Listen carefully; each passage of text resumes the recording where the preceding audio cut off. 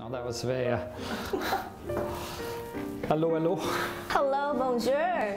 Wow. So I'm just watching a little bit of Dracula, bringing back old memories. Old memories, yes. So we're taking it to Ottawa in a few days, but yes, 98, I believe, is when we created the work. At the time, it was a big thing because we did not have a contemporary full length. No, especially like that. So now, looking forward into the future for the ballet, you've got some very powerful female leads coming up this year. So was there a theme? Was there a reason for all this sort of thinking? Well, it's a bit of both, because obviously you don't want to be connected or forced into a position where it has to be based on a theme necessarily completely, but at the same time you don't want to simply just put whatever you want on. So we created this theme with our people and with the repertoire that we had at hand. So we came up with what we call Fearless, which 4 very strong female characters that that ultimately vanquish their challenges. Yes, so, you know, everything from the romantic Romeo and Juliet to the light Nutcracker, very strong Clara, very strong Juliet, and then there's the darker Handmaid's Tale, which I want to talk about too. Women choreographers today, though they're coming to the forefront, they still have a lot of catching up to do to their male counterpart. They absolutely have to, and we are happy to support. I mean, obviously, Lila York, who created Handmaid's Tale, it was well before this this issue came to the fore, and before that we had Princess and the Goblin of Twyla Tharp, which of course also came well before this issue that needs to be recognized, and I think we need to do more to support. I mean, obviously this season, or this coming season, with Handmaid's Tale, and we also have Nina Menon, who created some of the portions of Nutcracker, and Galina Jordanova, who did much work with us as a choreographer and a stager for Swan Lake, for Sleeping Beauty, for Nutcracker. And of course, when you stage these works on a company such as the Royal Winnipeg Ballet, you adapt, you change, and you create, essentially. Yes.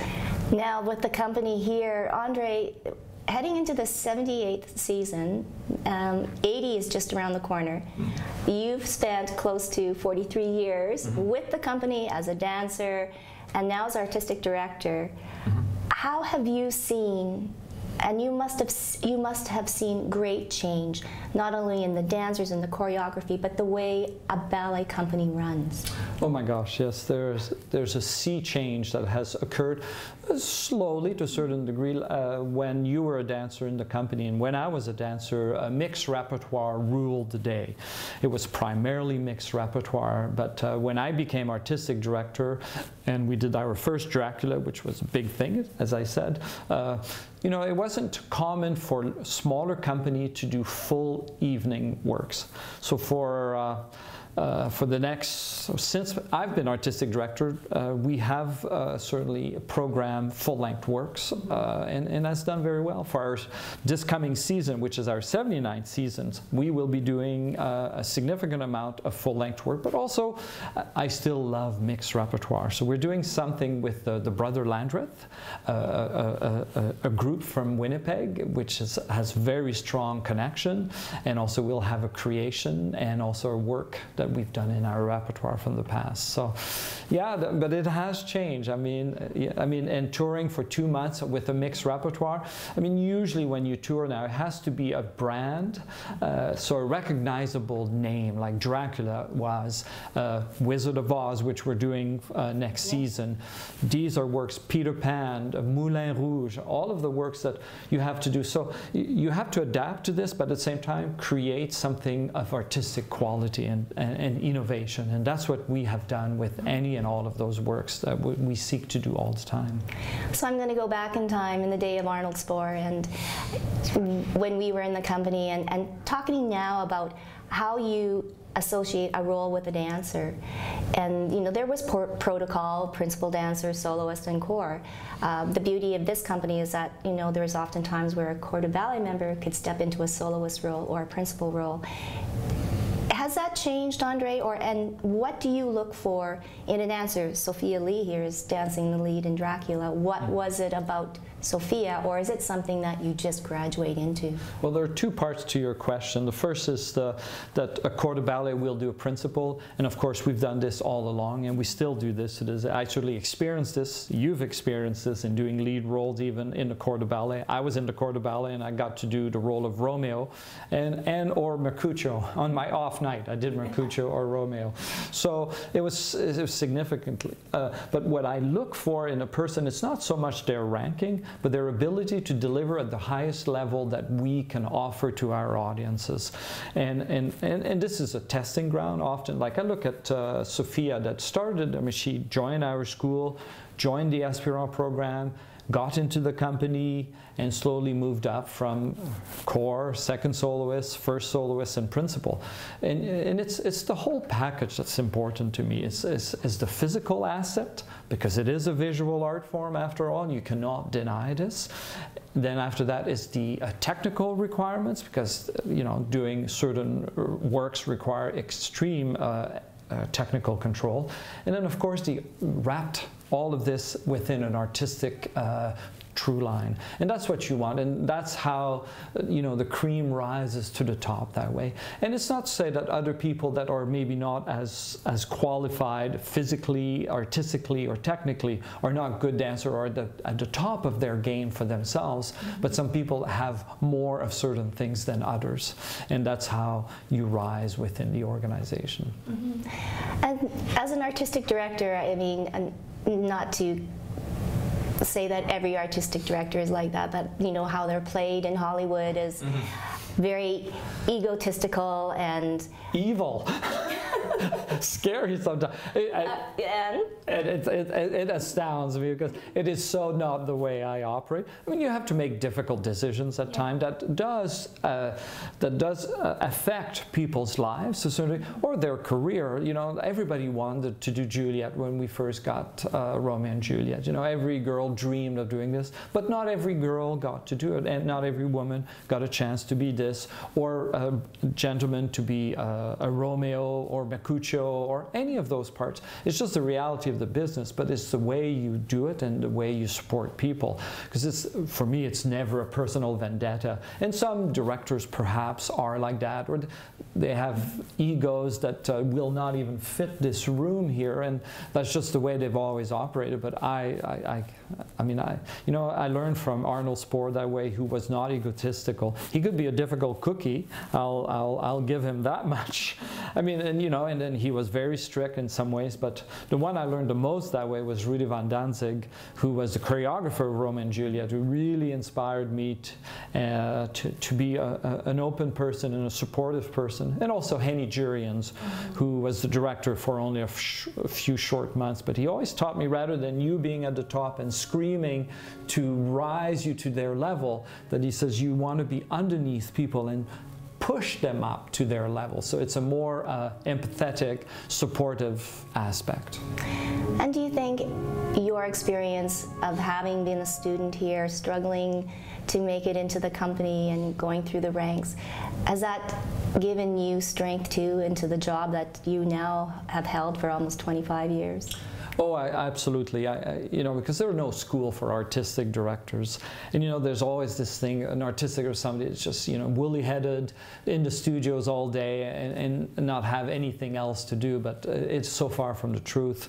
I mean, I love being in the studio. I can't be there enough, unfortunately, but that's just the reality. But certainly my experience within the growing through the school and the company, and then being the associate artistic director, certainly gave me an asset that I don't know that somebody from the exterior would have been able to as easily adapt. It's not to say it's not possible. I mean, certainly after Arnold stepped down, there was Henny, and then there was John, and there was William, three gentlemen that took over the company for a brief period. But certainly I have been there a bit longer. And so what is the love affair between you and the Royal Winnipeg Ballet? I don't know. You know, I wonder if it comes from Arnold a little bit, Arnold Spohr, who is really dedicated. I mean, I say to people and say, how are you today? I say, I'm living the dream. Because it is a dream at the same time. You know, I love doing the work. It is a challenge. There are always fires to put out. I'm a bit of a fireman in many ways. There are always issues. You know, and as you get further, you know, if the world never changed and we stayed the way we were, let's say 20 years ago or even 30 years ago, and I just continue, it would be great. But you have to adapt to the new reality, an ever-changing and more rapidly so reality. But I am still inspired by the artists and the work. Like I was looking at Dracula the other day, I say, how clever, how so well done it was, you know. And at the time it was a big risk, but it was one I was willing to take because I knew we had to go somewhere else than just continue doing mixed repertoire against the better judgment of just about everybody else. And no, the RWB has no business in the full-length business, those kind of things. And look at them today. I mean, of course, they would be so puny people, in my opinion, and I know who they are. Well, we won't mention them. No, it'll be in my book.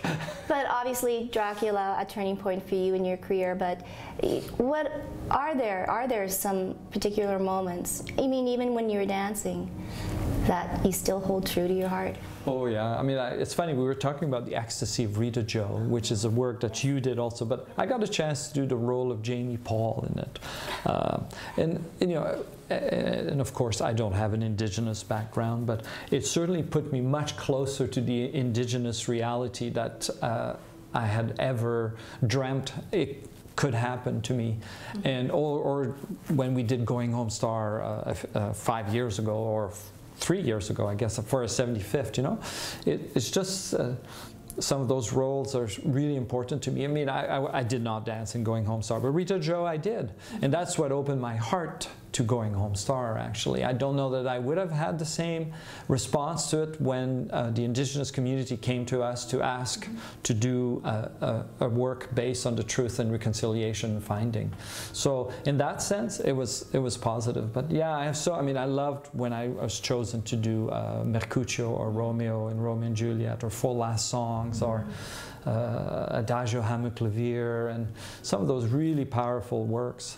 But what I'm the most proud of as an artist is having been part of this incredible organization, and now as its artistic director have brought so many works that I think have permanence, mean that they will be around. I mean, I look at Dracula, 20 years later, we're still performing to sold-out houses. Ottawa is sold out, or near capacity, I was told. You know, that's a significant accomplishment, achievement, if you will, for the Royal Winnipeg Ballet. And we have many other works that continue to have sustainability today.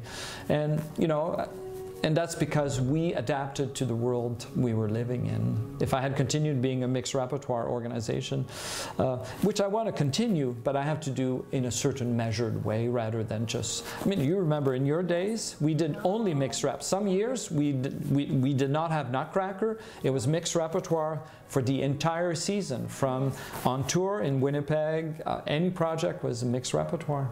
Yes. Which 3 or 4 small works. Oh, I know. Well, just watching this rehearsal definitely brings back memories. But so, Andre, I want to ask one last question. If you weren't a dancer, what would you be today? I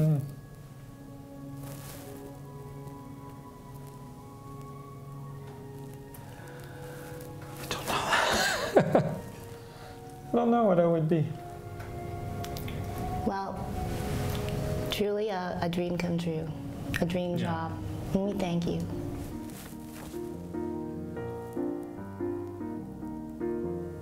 It's the music. I know.